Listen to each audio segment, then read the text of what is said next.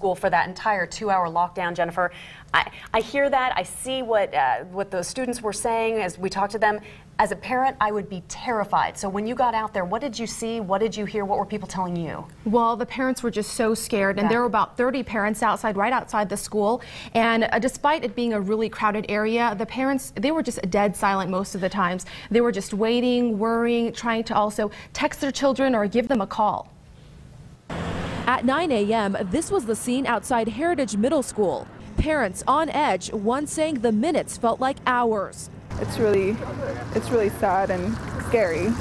One parent was volunteering at the school and was part of the lockdown. A parent came into the office and said she thought she saw a male student carrying an axe, and so I had checked in by then and went into the hallway and saw the principal and mentioned to him that he would be needed quickly. For almost 2 hours, parents didn't know what was going on. Of course, as the door opens, you're not knowing what's on the other side.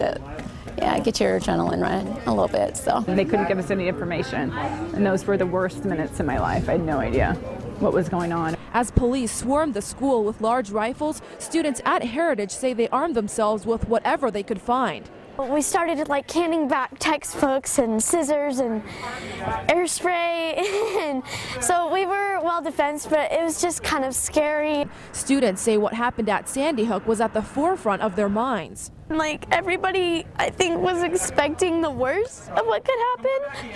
So just kind of the thought of the shouts and the screams in the hallway and the loud sounds was just kind of the scariest part. And after 2 frightening hours, thankfully, it was a happy ending for everyone. I gave her a hug and started crying. No matter how old they are, they're still your babies. When she came in, I was like, "Ah, Mom!" So, you know, I just gave her a big hug.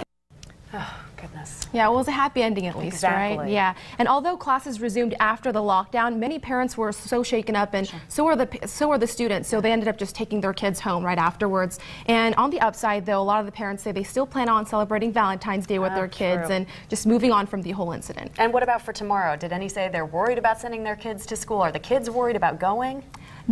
Actually, no, because a lot of the parents were saying that the police did such a great job responding that they're happy to take their kids to school tomorrow, and they feel like their kids are very safe.